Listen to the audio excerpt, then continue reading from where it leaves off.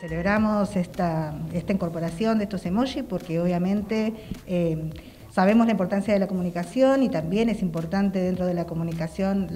los logos y el emojis y emoticones porque sabemos que representan sentidos y sentires de las personas. Por lo tanto, creo que es un buen aporte para las personas no binarias, para las personas gestantes no binarias, que van a encontrar allí un modo de expresarse, un modo de representarse y bueno, de decir acá estamos, ¿no? Me parece que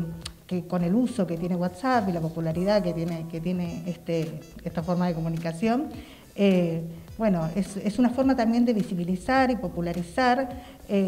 unas personas y unas identidades y unas realidades que están sucediendo en nuestro país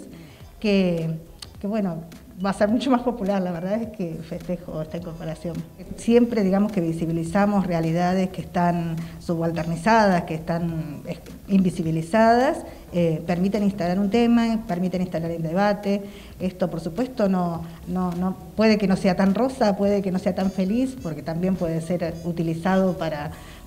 microviolencias, micromachismos y otras formas de expresiones de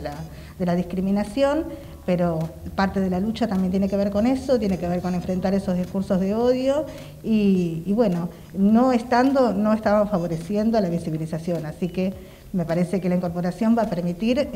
instalar una lucha, instalar una necesidad de reconocimiento, de visibilidad de personas que están transitando experiencias de vida que estamos compartiendo y que estamos conviviendo, ¿no? Con esta realidad y bueno, es un momento que habilita experimentar estas nuevas maternidades, paternidades, y bueno, que aparezca en WhatsApp me parece súper valioso.